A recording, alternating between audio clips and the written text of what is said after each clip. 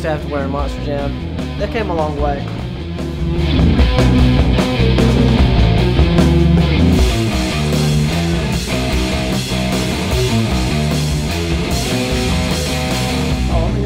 Pretty nice. It would go well in our trailers, that's for sure. It'd probably pull trucks out.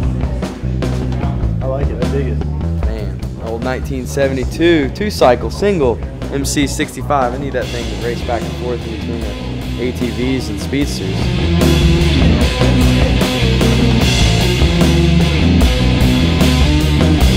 You know what, Monster Jam fans?